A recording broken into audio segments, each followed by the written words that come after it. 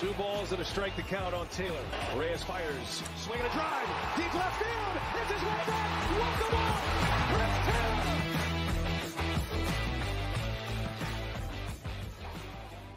What's up, everyone? Welcome into DodgerHeads Live, presented by DodgerBlue.com, part of the Blue Wire Podcast Network. My name is Jeff Spiegel, joined tonight by Blake Williams. Blake, happy 11 a.m. Korean time. Have we adjusted our body clocks yet, or are we still feeling like it's morning over there? No, I am still exhausted. Yesterday, I pretty much slept all day, and today I wanted to sleep all day, but here we are. Still pretty tired. I would like to complain about having gotten 3 hours of sleep the night of the first game, because I feel like I'm still recovering from the 10 p.m. live show followed by the 2:45 a.m. alarm clock. But having been to Korea, I know the jet lag that you're experiencing is dramatically worse than that. So hopefully by the time regular season games start up in a few days, you'll be back. I mean, just big picture, amazing trip, I imagine, for you. Yeah, it was pretty cool. It was a lot at the same time. I was pretty busy constantly, didn't get a ton of rest out there, which I think is partly why I'm still a little tired, besides for all the traveling. But yeah, it was pretty cool. Probably a once in a lifetime type experience. So glad I got to do it.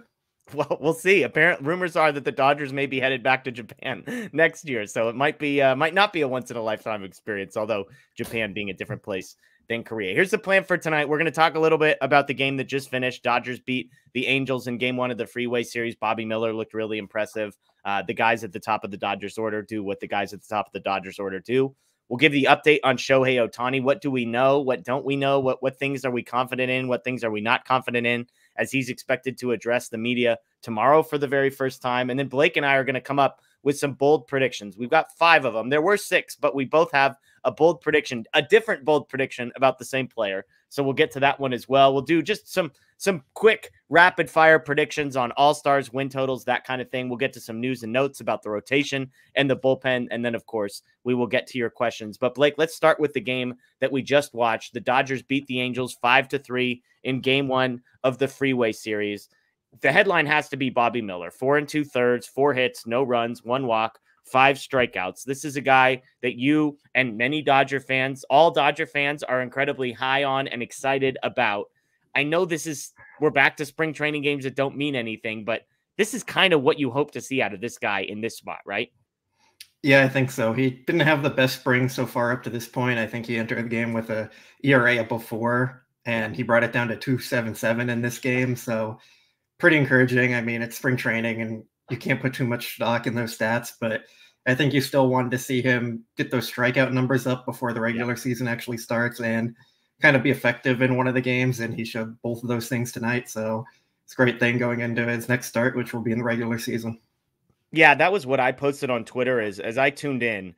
The biggest question for Bobby Miller, the thing that is maybe in between him and becoming the guy everyone sort of just assumes that he's going to be, is whether or not he can miss bats. We know about the stuff, but if you aren't paying close attention, you forget this is a guy who was striking out less than a batter per inning last season. And as a result, the ERA is around closer to 4 than it is to 3. And so for me, it's, can he miss bats? Can he get those strikeouts? And I'll be honest, as I watched the first inning and a half in this one, it was a lot of contact. I don't know if he had a whiff in the first 5 or 6 batters that he faced. But as the game went on, he got more confident. Who knows, level of competition. I wasn't paying close attention to which guys the Angels were sending up. And yes, even if it's their opening day starter, I wasn't paying close enough attention to the level of competition. But his ability to mix in the changeup, and Steven Nelson talked about it, it's his confidence with every pitch, throwing the changeup to righties. The slider, I thought, might have been his best pitch of the night for much of the night. The fastball is not a swing and miss, but it's sort of a keep you honest pitch. And then the breaking ball he was locating. And so we'll get into this a little bit later when we talk about the rotation, but how confident are you that what we saw tonight, 5 strikeouts, 4 2/3, which again is still, that's barely above a strikeout per inning. Do you have high confidence that those strikeout numbers are going to increase as this season goes on, Blake? I think they'll increase. I wouldn't necessarily say high confidence. Okay. He has elite stuff, but he hasn't shown that strikeout ability at the elite level yet. So I think he's going to improve this year, and I think he's going to do better, but we'll see if he can actually get that strikeout stuff working moving forward. And if he can, I think he can be one of the top 10 pitchers in baseball. And if he doesn't, he's still going to be really good. It's just, he's maybe won't get that ace elite tier that we kind of expect and hope from him. What else stood out to you tonight from tonight's game? The offense looked great in the first inning, or the second inning it was, when they scored those 4 runs, and then they kind of slowed down a bit there. The bullpen was pretty effective overall, except for Ryan Brazier had another rough outing, which it's been kind of a theme this spring training for him so far. And I know that's been a lot of comments in the chat about how effective Brazier hasn't been in spring this far. And I know we talked a lot about relievers being volatile and how you don't ever know what you're going to get from them. So hopefully Brazier can kind of turn that around and get back on track, because the Dodgers kind of need him to be that guy again. Do you, I mean, we all know where you stand on relief pitchers in general. Is the spring that you've seen from him concerning, or are you willing to throw it all away and say, wake me up when the season starts? A bit of both. I mean, spring training, like, you have to take everything with a grain of salt.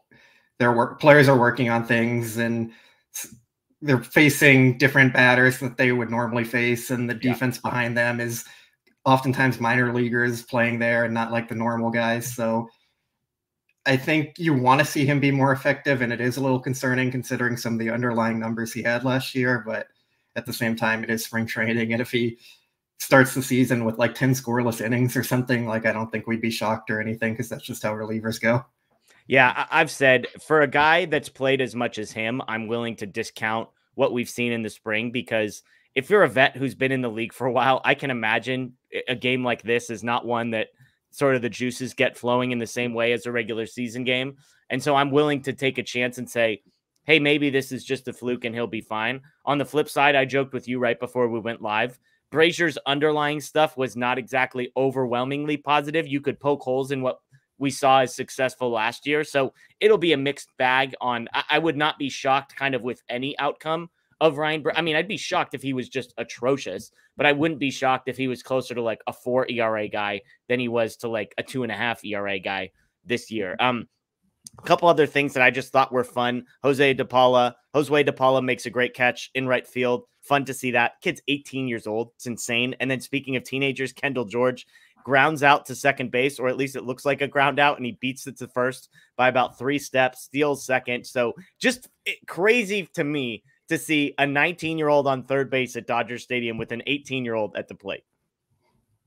Yeah, for sure. I mean, I think we've also kind of come to expect the Dodgers to develop those great prospects, though. And we've seen a lot of young players come through their organization, and they typically get time in the Freeway Series versus the Angels here when they do their exhibition. So both those guys have exciting futures ahead of them. So it's good to see what's going to come from them, and kind of got a glimpse of the future here tonight. Yeah, absolutely. All right, let's shift gears. Let's talk Shohei Ohtani and the latest on the investigation. Let me catch us up to speed for those that maybe haven't been dialed in every minute of every day, what we know, what we don't know. And then I've got a couple of questions for you, Blake.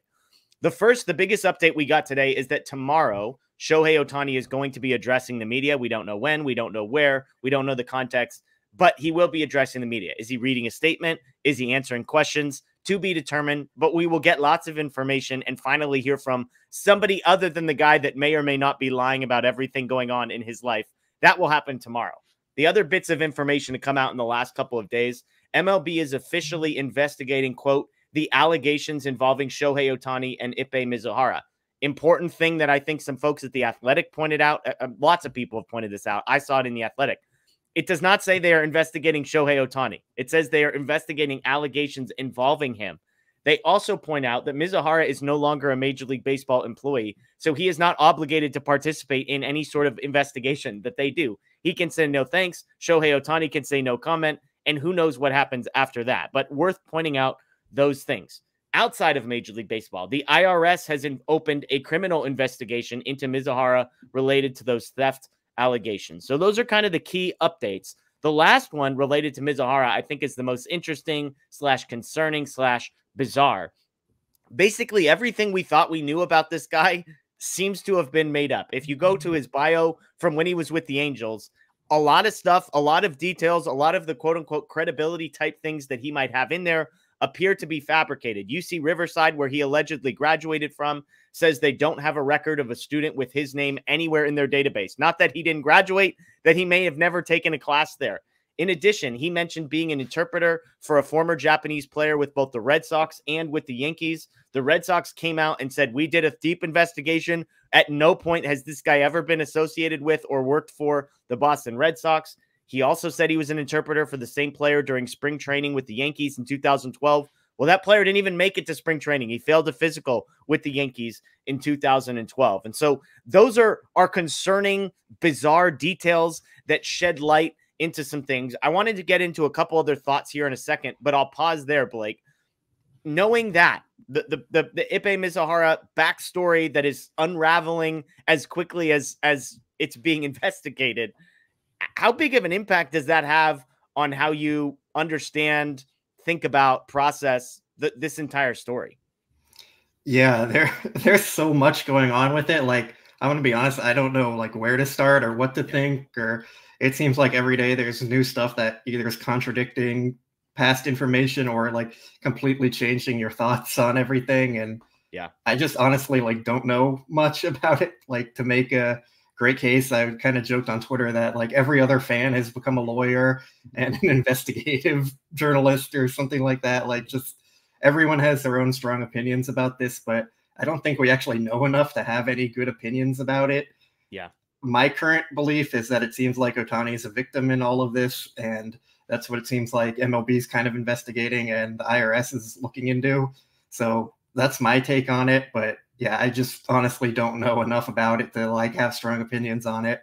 And especially when everything changes the next day anyways. So I think we have to wait for Ohtani to say what he's going to say tomorrow and see what comes from that. And then maybe we can make some more opinions based on that. But right now, I feel like everyone who's coming up with their strong opinions on it, like, is really just trying to take a stance without actually knowing and understanding everything that's going on.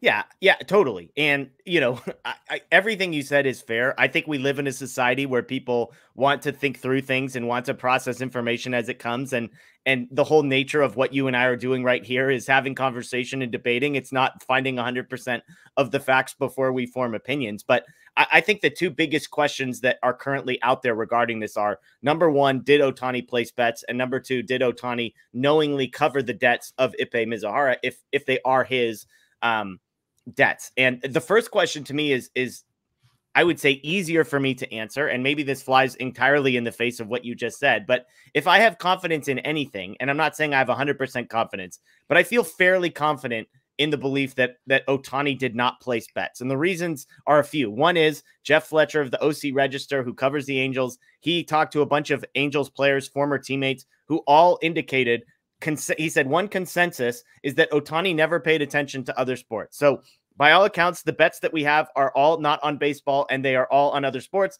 And Ohtani doesn't care about other sports. The second piece, Diane Bass, the lawyer for the bookmaker at the center of this whole thing, told the AP that it was Mizuhara placing bets on international soccer, but not baseball. Quote, Mr. Boyer never had any contact with Shohei Ohtani in person, on the phone, in any way. The only person he had contact with was Ippei.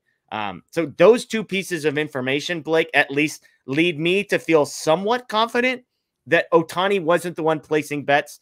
And I not to contradict what you just said, hey, there's not much we can be confident in, but it feels like you're at least maybe not as strongly, but leaning in the direction of believing that Ohtani wasn't placing the bets himself.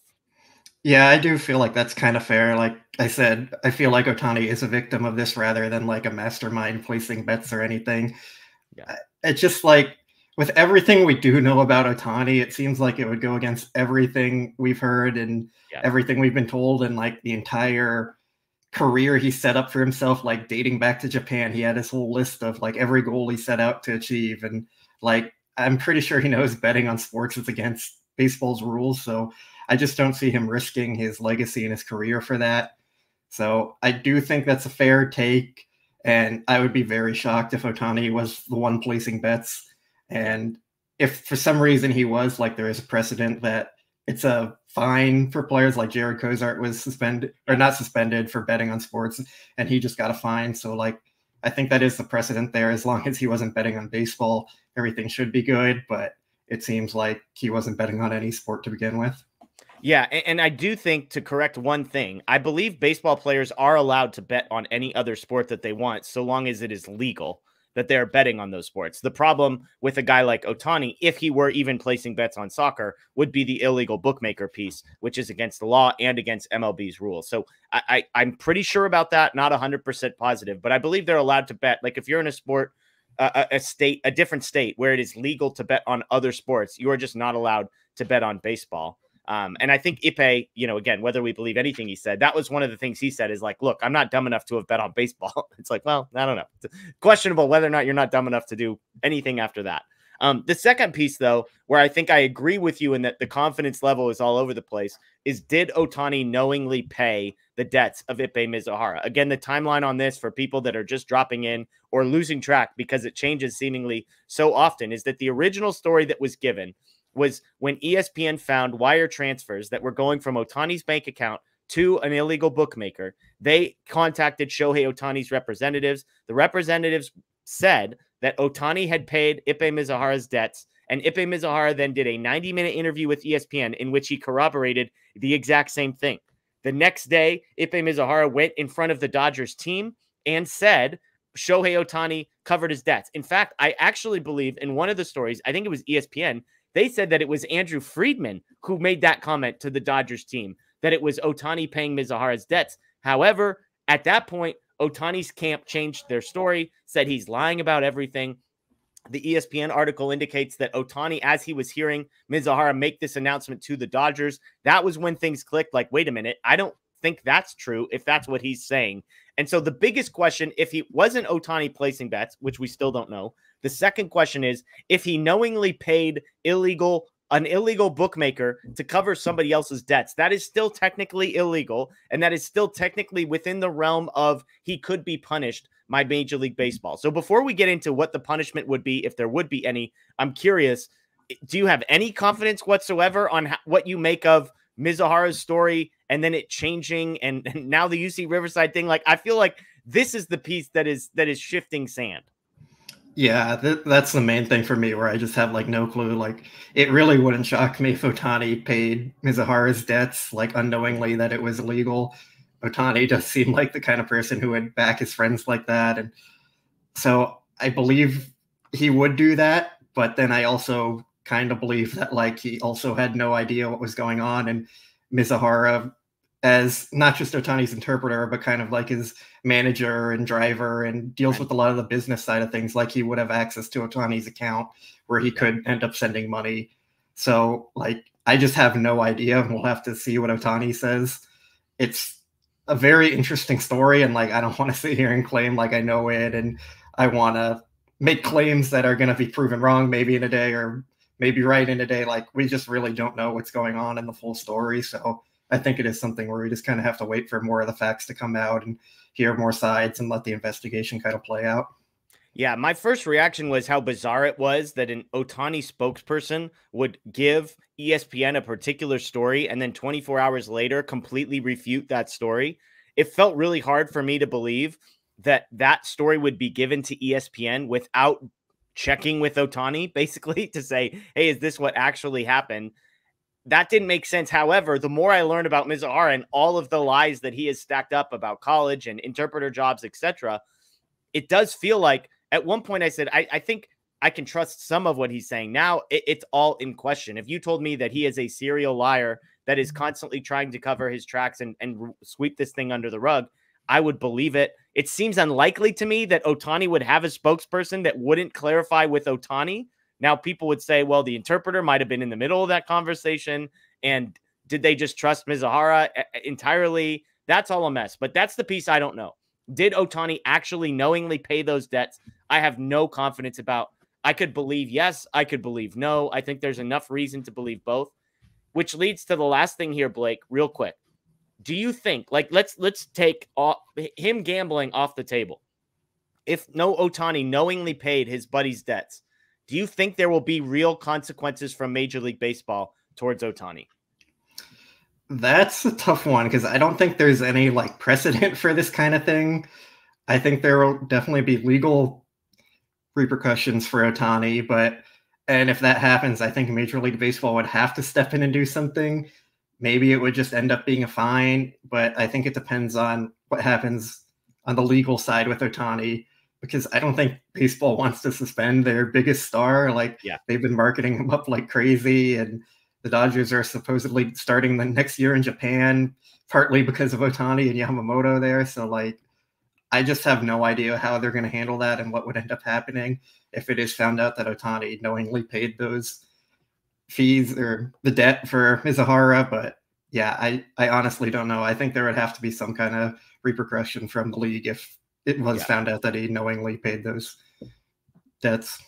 Yeah. And when I say knowingly, by the way, knowingly paid debts, maybe not knowingly illegally doing so. He might not have understood that that was illegal, possible. Now, legally, a guy with Ohtani's money and the lawyers that he'll be able to hire, there's about a 0% chance that Ohtani would face jail time. Technically, paying off an illegal bookmaker, I believe, could get you up to 2 years in prison. He'll pay a massive fine if that's the case. And then it comes back to baseball. There is a provision that says, like, even associating with illegal bookmakers is technically within the commissioner's realm of punishment. However, I would be shocked if Ohtani did not place these bets himself and still faced any real consequences just because of who he is, the goodwill he has built up, how important he is to the sport, and all of that, which leads to the super chat from Richard. Thank you for the super chat. He said, it amazes me how many fan bases want Ohtani to be guilty. National press has been 24/7 with this story, putting out information not confirmed. They want Ohtani to be treated like Pete Rose.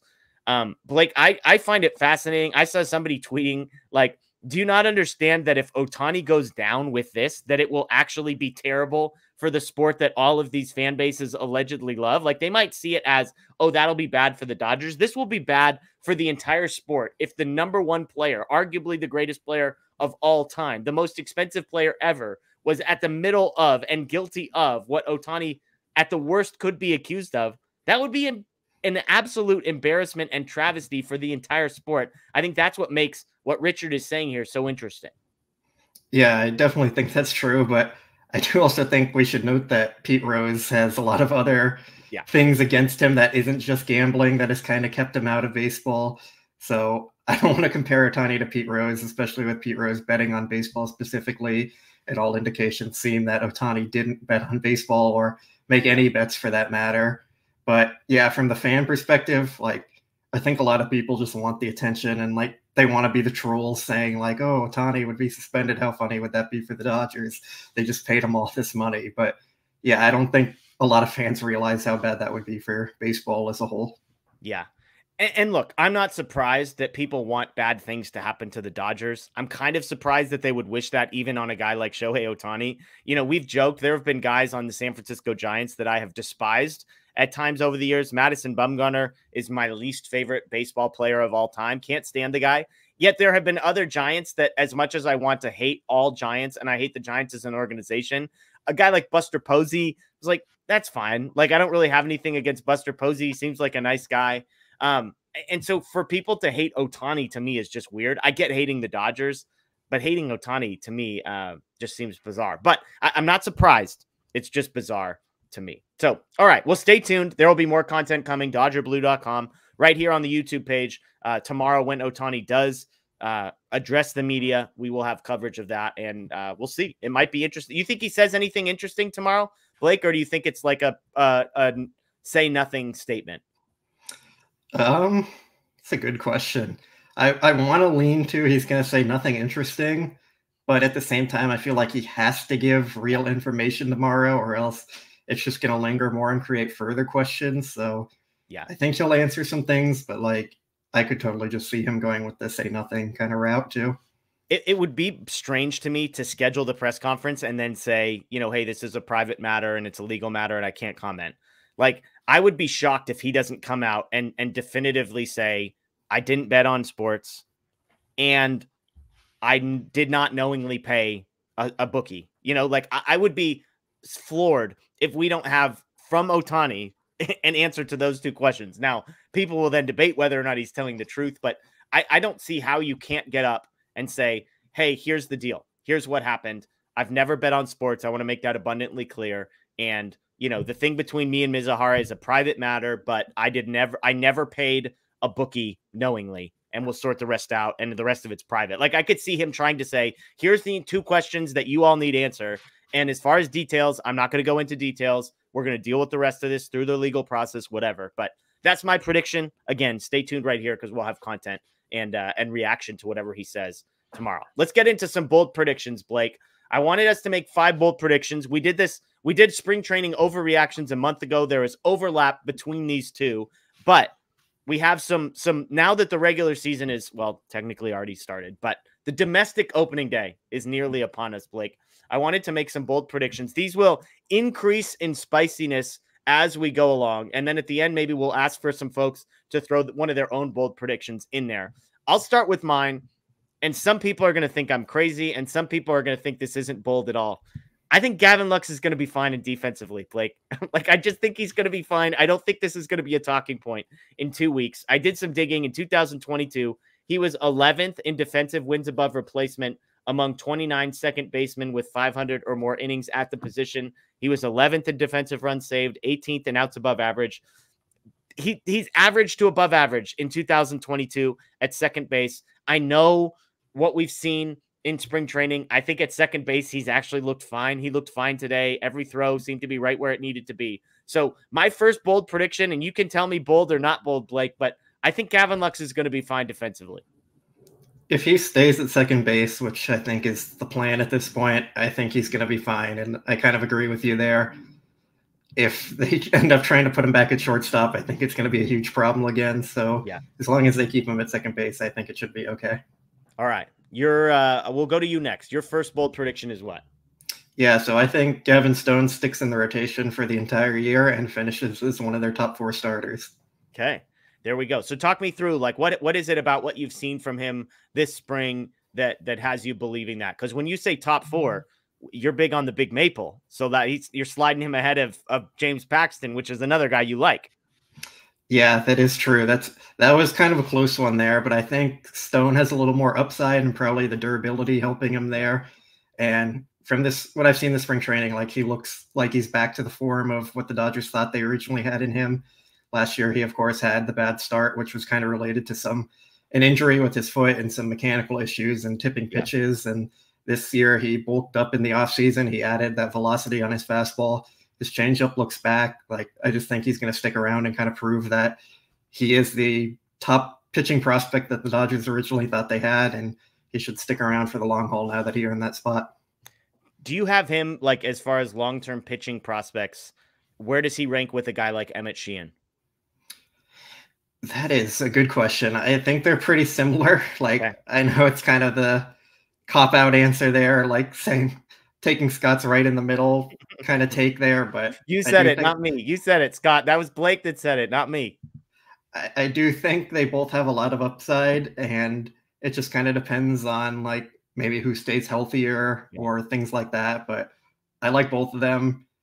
I liked Gavin Stone more last year, so maybe I'll just stick with Stone as kind of my answer there as the better long-term pitcher. But Emmett Sheehan's great, and it's hard to take away from him too. Yeah, look, Stone almost made my bold predictions list. He was on my spring training overreactions list. I'm fascinated by remembering that a year ago, as far as major league readiness, Gavin Stone was ahead of Bobby Miller. Like 12 months ago today, he was ahead of Bobby Miller. Now, I'm not saying their long-term futures were the same. I just think it's a really interesting comparison to see how Bobby Miller, Gavin Stone, and Emmett Sheehan, who I think are kind of clearly the top 3 young pitchers in the Dodgers system, how those 3 play out over the next 2 or 3 years, because whereas Gavin Stone doesn't have a 100-mile-an-hour fastball or even the metrics of a guy like Emmett Sheehan, the changeup, the pitchability, that kind of stuff, I think is really, really interesting. And I am super high on Gavin Stone. He's a Rookie of the Year candidate as far as I'm concerned. He may be the number 2 National League Rookie of the Year candidate among the Dodgers starting pitchers behind Yoshinobu Yamamoto. But I think he could really make some noise in that race. So I like that one. Let's go to number 3. This is where you and I are going to disagree. At least I believe we're going to be disagreeing. And that's James Outman. I am very high on James Outman. James Outman last year, 4.4 wins above replacement. For context, he was 1 spot ahead of Fernando Tatis Jr., and he was, I believe, 1 spot behind Will Smith, the Dodgers catcher, among position players. That was top 30 in Major League Baseball at 4.4 wins above replacement. I believe Outman's going to be a 4-win player again this season.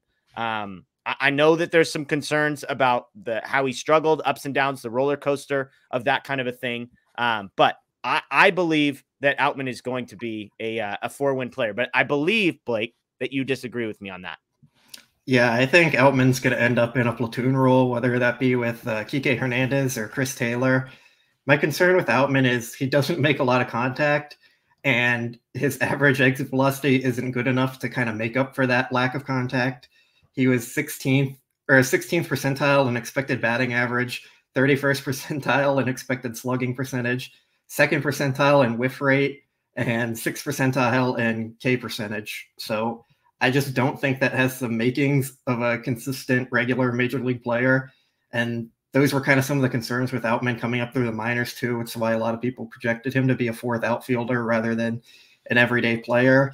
And I think his defense is going to carry him enough to be a solid regular versus righties, but he had some struggles versus lefties. And I just think if he doesn't start making more contact or at least hitting the ball harder, he's not going to be able to sustain a regular everyday playing role.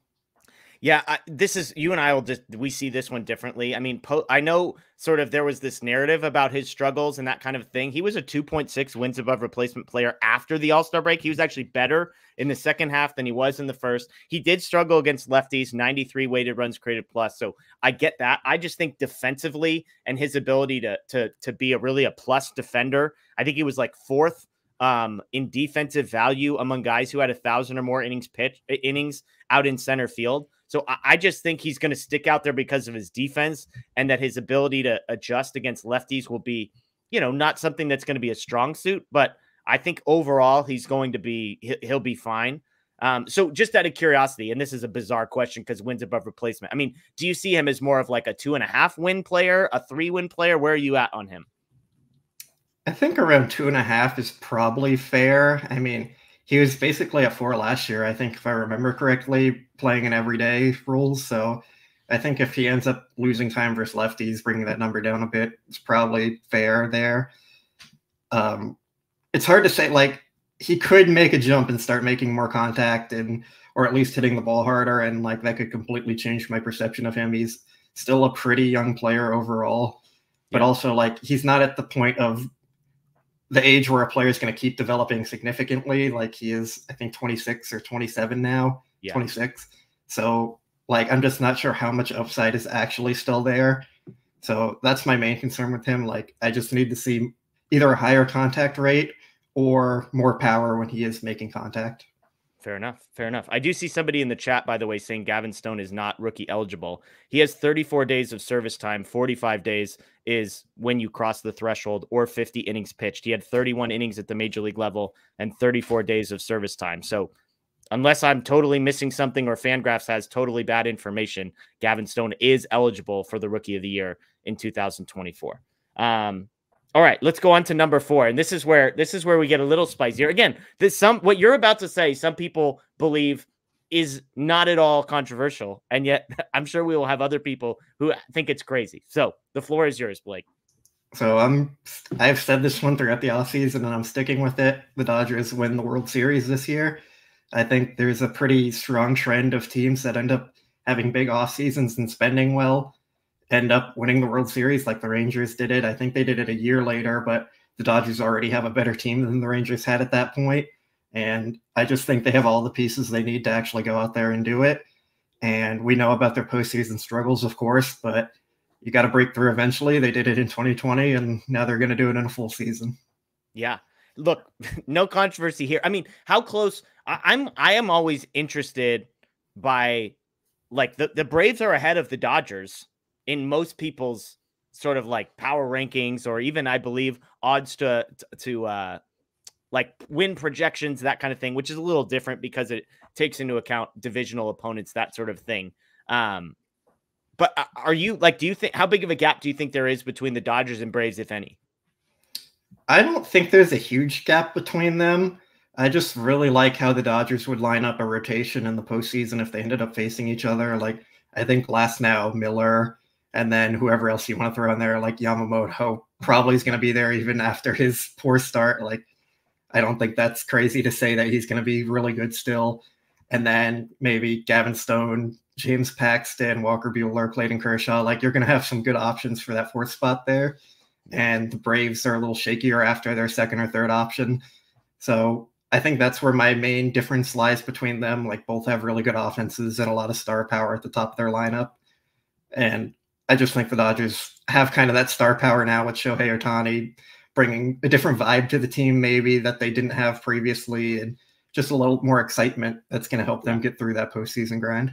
Yeah, fair enough. Fair enough. Well, agreement from me on that one. Last one here, number 5. I think Mookie Betts leads Major League Baseball in wins above replacement. He was second last year, but I think moving to shortstop should increase his value defensively just from a positional perspective. If you believe that he can be average to above average at shortstop and continue offensively at the pace that he was on last year. But I tend to think like this is a weird theory, and Mookie has kind of hinted at this, which is where I get it from. But I tend to believe that learning a new position and the focus that will be required for shortstop might actually help Mookie Betts stay more locked in offensively. Like it will actually keep him on his toes, adrenaline pumping, that kind of thing. So what do you think about that Mookie Betts, his chances of leading all of Major League Baseball in wins above replacement? I think there's a solid chance. I don't think I'd pick him necessarily at this point, but like, I mean, Mookie is great at baseball and nothing he does can really shock you anymore. And especially having that ability at shortstop there is going to help boost his WAR a bit. But I think what we've seen with some of the other top players in the league, like it's a hard thing to go out and lead the league in WAR. So I think it's a good shot, but I wouldn't like bet on it necessarily. Totally. You would get incredible odds though, but it's just interesting. Can Acuna repeat the type of season he had last year? Can Mookie do it while also playing shortstop? Those are our 5 bold predictions. If you want to throw a bold prediction in the chat, we can throw some of those on the screen. As we do that, Blake, I have some more questions for you. I'm curious how many All-Stars you think the Dodgers end up with this year. As I was going down the roster, I think there's 11 guys that you could make a reasonable case for, and a 12th that I think is probably more in play than many people believe. So let me just run through this list. You give me a yes or no on All-Star in 2024, all right? Shohei Ohtani. Yeah. Mookie Betts. Yeah. Freddie Freeman. Yes, but there's some good first basemen that could kind of push him off, especially with how crowded the Dodgers are, but I think it's pretty safe to say yeah. Okay, Tyler Glasnow. Yeah. Yoshinobu Yamamoto. I'm going to say no, even though I think he can do it, and he probably will be in the running. But I think the Dodgers having so many All-Stars and the National League having a lot of really good pitching is probably going to push him off. Okay, Bobby Miller.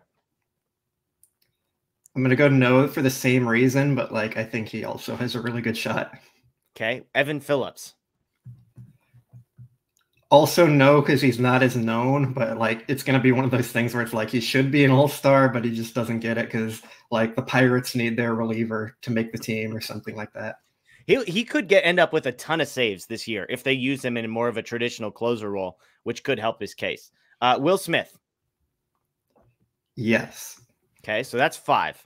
I think the next 3 or 4 guys, I know James Outman's on this list, so I'm going to cross him off before we even ask you that question. Teoscar Hernandez? No. Okay, some people are you really high on him? I like him, and I think he's going to be a solid player. I'm just not sure he's going to be all-star level where he makes the team as the 7th Dodger to make it. I think that's kind of tough. Yeah. Okay, so we're at 5.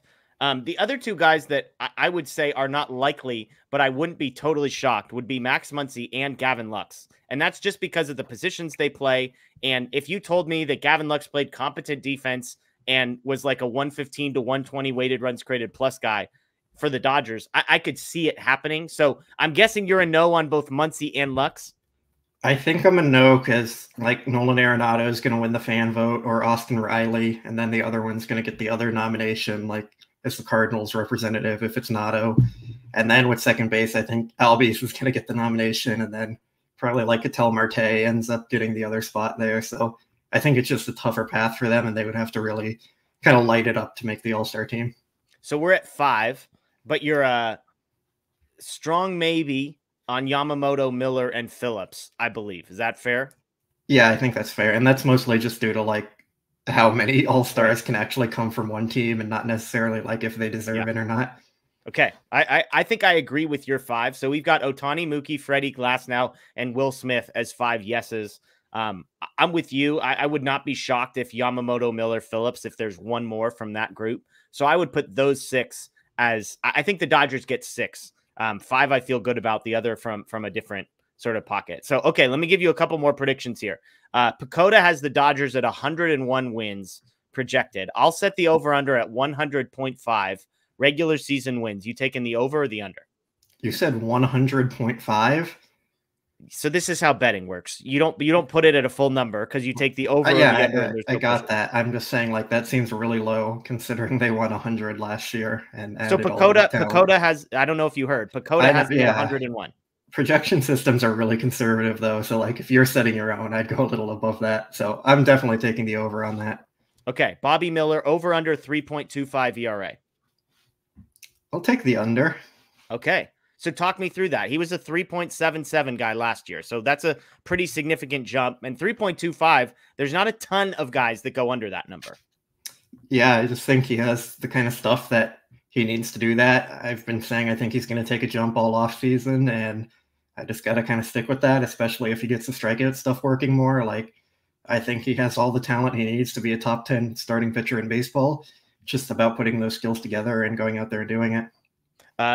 DraftKings, by the way, has the Dodgers at 103.5 is the line, but it's plus money on the over. So basically they're saying the number is closer to 103. So 103.5, are you still taking the over? I think so. Okay. I think we're going to have some fun this year. What's that? We're going to have some fun this year. I like it. I'm taking the over on Bobby Miller, 3.25. I think that's just a really big number. And until I can be convinced that the swing and miss is there, I think it could be trouble. Not trouble, but harder for him to get under is what I mean. Ohtani, over under 49.5 home runs.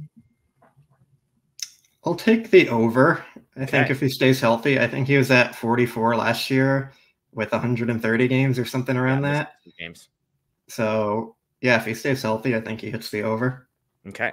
3.25. I just looked this up. So there were 10 pitchers last year who qualified with a 3.25 or under ERA. So for some context there. And some guy like Corbin Burns was at 3.4. Zach Gallen was at 3.47. So a lot of good players that are coming there. But okay, last 2 more here. Yamamoto, eligible for Rookie of the Year. He is the favorite according to DraftKings. Yes or no? National League Rookie of the Year, Yoshinobu Yamamoto.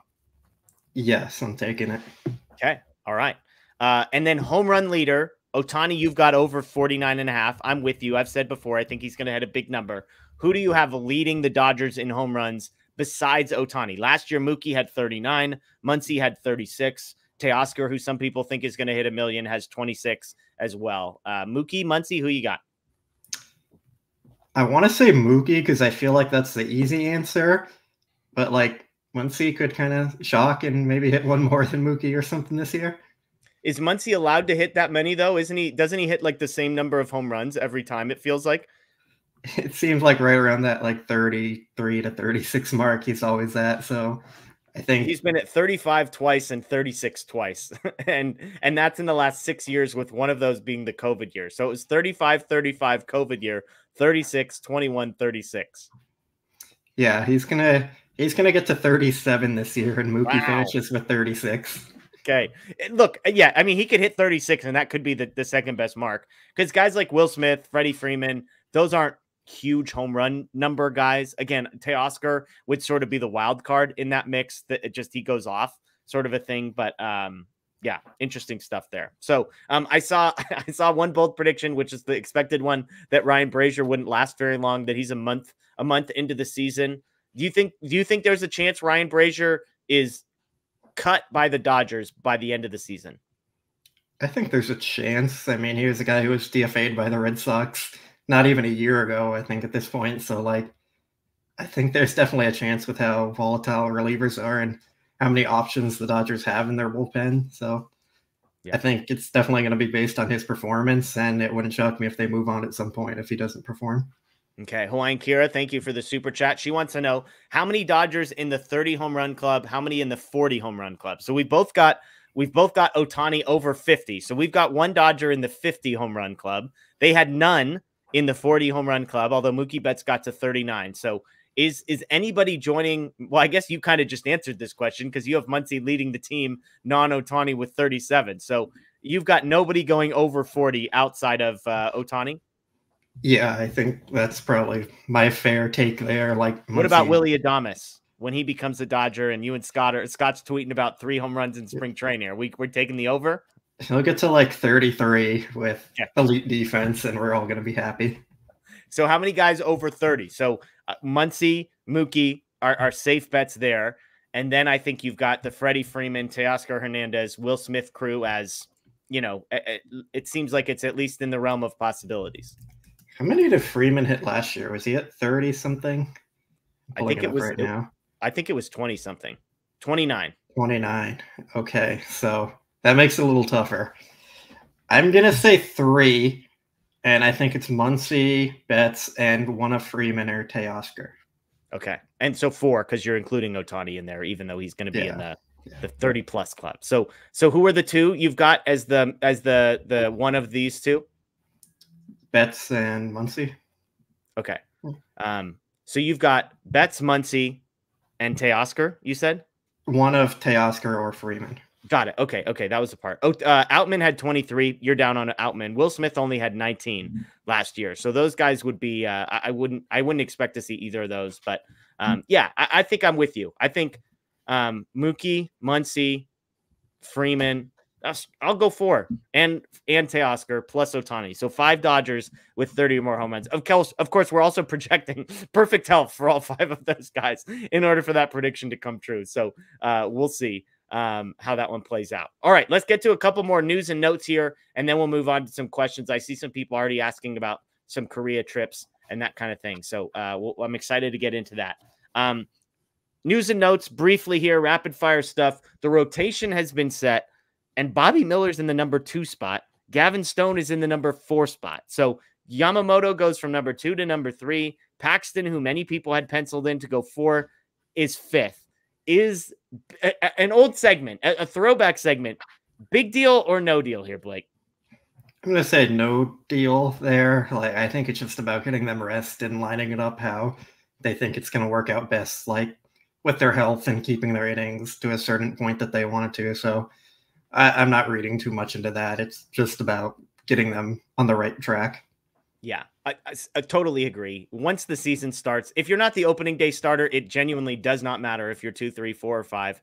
It could be based on matchups. It could be based on, game times for the first week of the season, whatever. So I don't think neither of us believes, Blake, and you correct me if I'm wrong, that this is an indication of a change in belief about Bobby Miller or a change in belief about Yamamoto or Paxton or Stone, right? Like this is purely sequencing and has nothing to do with a internal ranking. Yeah, they're not changing any of their predictions on any of these guys. Like even with Yamamoto's bad start, they're not like changing their tune on him. Yeah, because of that. After giving him $325 million, it's just about setting him up to get the rest that they want him to and their sequence going into the season. All right, bullpen-wise, JP Fireeisen, Gus Varland, Landon Knack were optioned, which means Michael Grove, Alex Vesia, Kyle Hurt grab the final 3 spots in the bullpen for domestic opening day, in part because Blake Treinen and Brusdar Graterol will both open the season on the injured list. Any surprises or reactions to that group? Not really. Maybe a little surprised about Fireeisen. He seems like a guy that they've liked a lot, but I think we've also talked about it before, like, he hasn't pitched in so long, it wouldn't totally be surprising if they sent him down to get some extra work in AAA before bringing him back up. Landon Knack was a guy who wasn't going to make the team, really, besides for the injuries. So, yeah, I'm not surprised with any of those. Hurt is the interesting one just because they keep saying that he is a starter, and yet they're keeping him in the major league bullpen and presumably – I guess if they needed a 6th starter, maybe he's higher than Grove and Yarbrough. I don't know. That would surprise me a little bit, but I think he's definitely one of the best relief pitchers they have in the organization today. I guess I was just a little surprised that they're willing to sort of let him pitch exclusively out of the bullpen, given kind of what they believe about him long term. A couple other news and notes.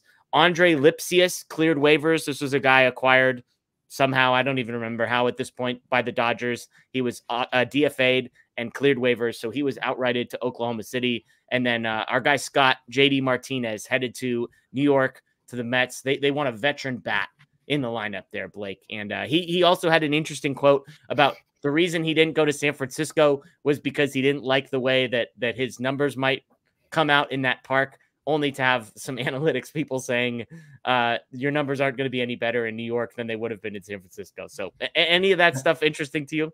I thought you were going to say the actual funny quote of JD saying he's addicted to going to the playoffs, and then he signed with the Mets. Oh, I did not see that. That's amazing. Yeah, that was getting trolled a lot on Twitter, like people saying he's going to go cure his addiction in New York. And, it's amazing. Yeah. It's amazing. So any other thoughts on Lipsius or JD Martinez or any of that? Not really. Like, if we see Lipsius at some point in the season, it wouldn't surprise me if he comes back, like, added onto the 40-man when a guy gets put on the 60-day. And JD needed to find a home soon. So, yeah, nothing too surprising there. All right, let's get to some questions here. Before we start, I'm just curious. This was a trivia question. I asked you, you said you're not a trivia guy. I did terribly on this, so this isn't meant to put you on the spot. Maybe some people in the chat will have some fun with this. But I believe it was John Boy who did a video that he was having a friend guess, can you name who has made the most opening day starts at each of the various positions for the franchise? So in our case, I looked it up. For the Los Angeles Dodgers, do you have any guesses for at each position? So catcher through outfield and then starting pitcher. How many guys do you think you could name who would have the most opening day starts for the Los Angeles Dodgers at that position? So we're not including like Brooklyn history. Brooklyn's not included. Just since coming over, I believe 1958 was the first season in LA. Yeah, I have no idea how many I could get, but I can guess. Okay, go for it. Let's hear it. Start with catcher, I guess. Okay. Steve Yeager, maybe? Nope. There's a tie. This one's a tie. Mike Scioscia and Johnny Roseboro, 9 apiece for those guys. So there you go. I have no clue who Roseboro is, going to be honest there. So okay, that's perfect. It's great. That. I called my dad with this, and my dad got every single one of these except for one, which is the least surprising thing about my dad. But yeah. So, okay, first base. Garvey. Good guess, but you could get this Karros. one. Karros. 9 for Karros. So he edges out Garvey at first. Second base.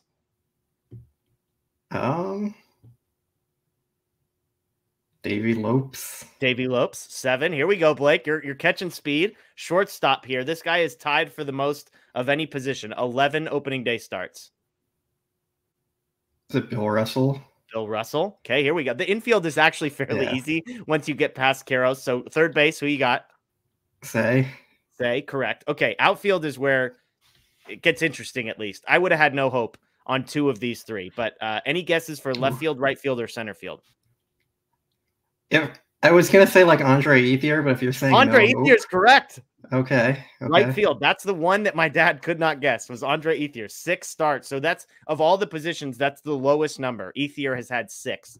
They have nobody else who started more than 6 times in right field. So I believe Puig is second on that list at 5, which would have been amazing if the answer to that question was Puig. Okay. Left field or center field? I probably have no idea if you're saying like you never would have guessed it. So Dusty Baker was in left field.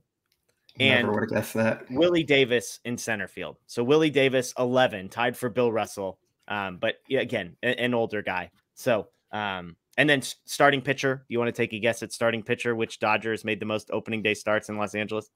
I'm going to say Kershaw, but I feel like you're going to totally surprise me and say it's not. A good guess. 9 opening day starts for Clayton Kershaw. I think I'd have to go back and look. Maybe it was Drysdale. There was somebody else who had 8. So, anyways, but there you go. So Scioscia and Roseboro tied for 9 at catcher. Karros, Lopes, Russell, Say, Baker, Ethier, Willie Davis, and Clayton Kershaw. So that's impressive, Blake. For a non-trivia guy, that's pretty good. So, okay, I see people saying Sutton. It might have been Sutton that had 8. But there was nowhere that had this answer for me. I had to actually go to like the baseball reference page that had every opening day lineup and just like count. So if I'm wrong on any of that, I apologize. All right, let's get to some questions. I just buried all the questions we have. Here we go. TQT. What do you think Yamamoto's ERA will be at the end of the season, Blake? 3.18. Oh, wow. Okay. So you're still saying like a top 10 guy. Yeah. Okay. Did nothing change? Like, I mean, like, I'm not expecting dramatic, like reversal of opinion. I'm just curious, like, totally 0% concerned? Yeah, I have like no concern whatsoever. First start in Korea after all the Ohtani stuff is coming out. Like, I'm not putting too much stock into that. Okay, fair enough. GI wants to know, do they make a major trade before the deadline? And if so, for whom? This is on a platter for you, Blake, so go for it. Willie Adames. We're still going with that one. Okay. All right. Let's see. I know there were a couple other questions that I buried by asking other stuff. Oh, here we go. Michael wants to know about the DMZ. I did go. Zone, who are unfamiliar, the space between South and North Korea. I did go. It was pretty cool. It was a long day. It ended up being like a 9-hour tour in total. We went now, to which version? There's different kind of versions. Like, do you go to the Peace House? Is that still open? I don't think so. Okay. So what was the DMZ tour that you went on? I think it was the more minimal one where like we went to the observation point. There's two of them actually. Like one you could actually go look into North Korea, and then there's the observation point to look at I think it's the Unity Bridge or whatever they call it, the one that was built between North and South Korea there. We kind of drove through like the minefield that they have in the DMZ from where I guess North Korea was planting them and they haven't found them all. So like there's a path with fencing around it. So like you can't drive through the minefield actually, but like you're off to the side of it on the road there. So I thought that was pretty cool. We went to one of the tunnels that North Korea was digging under the DMZ to try and get into South Korea. And then we went to one of the villages inside the DMZ. Nice. Yeah. So I've done the DMZ. I've done two. The second time I did the exact tour that you just described, the tunnel, and it's got the little cart that you get to ride back up or whatever, is a sweet deal. The first time I went to South Korea, you could actually go to like the military section, and they have what's called the Peace House. They have these like 3 little buildings that literally straddle the North Korea, South Korea line. And what's fascinating is at the time, North and South Korea would like take turns on who could have tours in the thing. And it's wild. And so that was the first one I went, but that got closed. This was like, I don't even remember, 7 years ago. And then it got closed because stuff with North Korea ramped up. And so, but yeah, it's crazy stuff. I think it closed because a few years back, someone like ran into North Korea and then he was like a political prisoner there. So that's been shut down since. Makes sense. They did tell some stories of people from North Korea trying to make a run for it into South Korea in that context. And you can imagine those things did not go well. EB wants to know, did you give up on Korean food and get American fast food while in Korea? Here it is, Blake. Here's the question that people want to know. Yes, but also it's because the games ended at like midnight when I finally got back to the hotel and everything was closed. So like McDonald's was the only thing open near the hotel. So that's just kind of what I had to settle for or else go without eating. Well, and tell us about McDonald's. You were all excited to try some unique thing that they had only there. Yeah, I got the chicken sandwich with the mozzarella sticks on it, and it was pretty good for McDonald's standards, but like it had some spicy sauce on it that I didn't really like. Was it not like a pasta sauce, like not a marinara kind of a deal? It was some kind of tomato-based sauce, but it was spicy, so I don't really know. I love it. What was the best thing you ate over there? I like that spiral potato thing from the street vendors a lot. I like potatoes a lot. I think we've talked about fries and all that on here, so the potato thing was good. Was there like was there a Korean dish or Korean food that you liked? Are we not counting that as like Korean food? I mean, that's like fried potato. Like it's not exactly the national dish. Yeah, over there. But like I don't like spicy foods or seafood, so like my options were kind of limited. You did do Korean barbecue though, right? Yeah, I got the chicken. I thought it was okay. Like, I didn't think it was as special as like I was expecting it to be. I guess maybe people hyped it up too much. Okay, it was okay. Okay, Dave wants to know the DodgerHeads origin story. There's not a crazy story here. The only funny part about this is Matt Moreno reached out to me. I had been writing for the site for a while in 2020. Like, hey, what do you think about starting a YouTube show? At the time, it wasn't a podcast. I was like, sure. So it was me, it was Matt, and it was Daniel, which is, we have the old logo that you see before everyone that is just me, Matt, and Daniel. That's because originally those are the only 3 people. The irony is we started it, I can't remember if it was right before COVID or during COVID. We started it like within a month and a half of starting this show, baseball shut down. So that was the origin story of us doing Korean baseball content and that kind of thing on here, which led to a whole other thing about, there was the first DodgerHeads viral moment took off in Korea. There's a clip from one of our shows that has like 500,000 views in talking about KBO. So that was the origin story. And then as the site has grown and people have come in, people like Blake, people like Scott, we have added obviously to our team of folks. So that's the DodgerHeads origin story. The name is just bobbleheads with Dodgers in there. So yeah. There we go. GI wants to know, will Blake or any of the DB crew going to Japan for the 2025 season opener? It's not official yet, I don't think, right, Blake? Yeah, it's not official from everything we know, so we can't confirm anything until we know anything, and even then we'll probably know for sure closer to the actual season.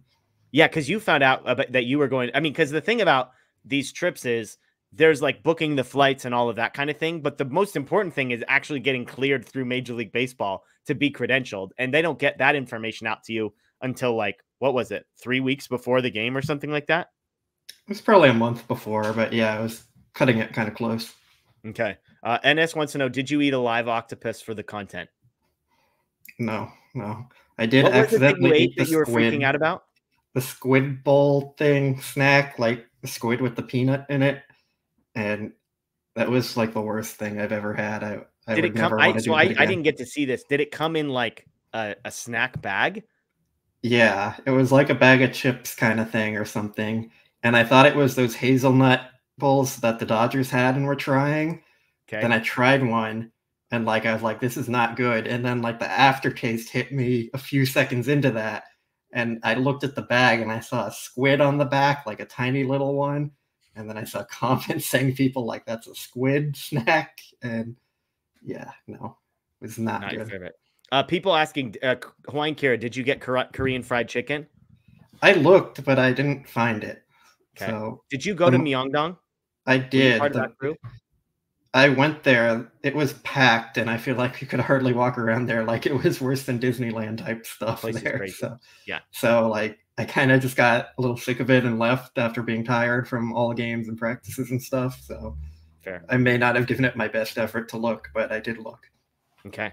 William wants to know who hits the next Dodgers home run tomorrow night, hopefully. Wait, are we talking right? Well, I guess, okay. He's talking Freeway Series, so we'll go Freeway Series. I have no idea.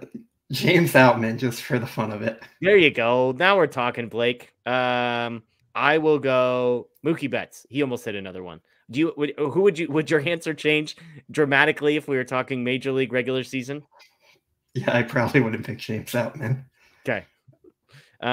We got some people in here that were not happy about your chicken choice for Korean barbecue, but there we go. It's, if you know Blake, this man is chicken through and through. The only time I've ever seen him not eat chicken was at a steakhouse. So, and that was, I won't say pulling teeth, but it was, there was probably a little bit of peer pressure involved. Is that fair?